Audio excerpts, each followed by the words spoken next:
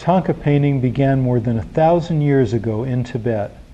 The word Thangka in Tibetan means rolled up and refers to the fact that Thangkas are painted on flexible material and may be rolled up into a scroll for ease of transport.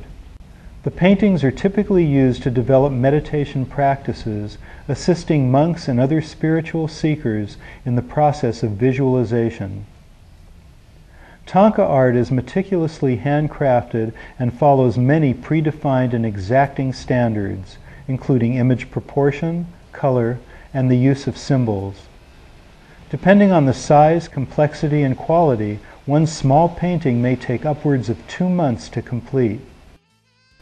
The artwork usually depicts Buddhist deities in a highly symbolic landscape, or features a mandala or geometric construct which is used to focus the mind in meditation. Thangka art tends to be more imitative than creative. For the artist, creativity is experienced internally by engaging with the painting process.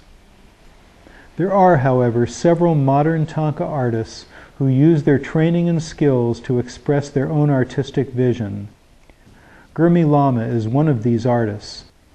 His studio is across the street from the Bodhnath Stupa in Kathmandu, Nepal. My name is Gurmi Lama.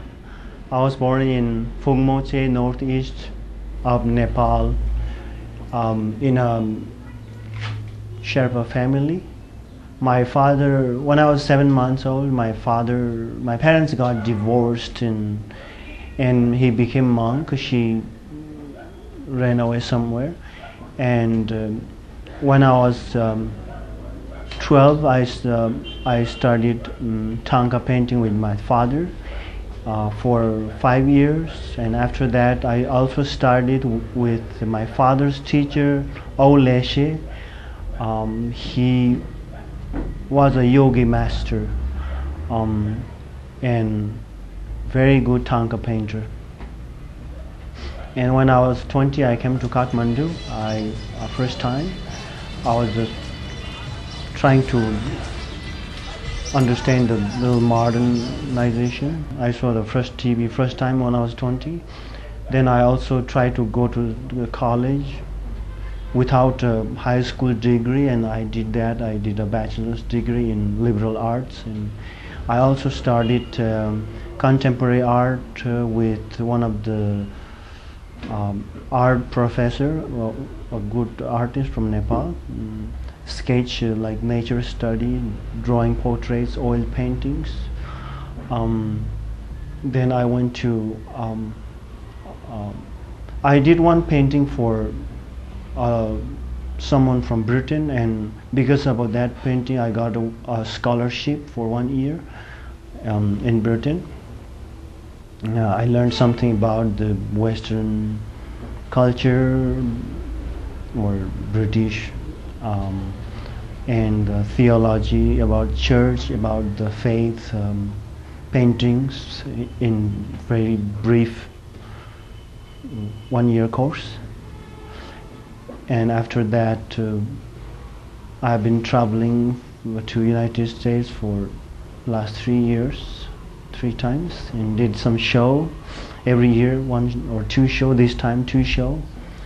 And also I got some opportunities to learn modern techniques or modern way to do artwork, little computer work, how to digitize or how to save the originals, because in the past I did lots of original I sold, and I have no copyright, I cannot do anything, and I heard they were fighting over my painting, and they have lost. So now I'm kind of saving the originals. I'm also selling, but I sell only when I like to, and I save the, digitize them and put in slides for future. And one of the things for Thangka painting is there is no school for Thangka painting. There is no proper school where you get the degree in Thangka painting. It's you learn. I learned from my father and father's teacher, and I teach my other friends or my niece. And so far I've been giving course to local people. I taught lots of local people and foreigners, foreign students. I teach for Narova University students every year. But they just want to, these are the course, I just tell them how to, what is Thangka painting, what is the process, what is the significance. But to be a Thangka artist, it takes years and years, and it's very hard. And I gave lessons for many students, but so far only few have been successful, and they are doing their own work. And my niece I'm just passing my niece my Thangka skills.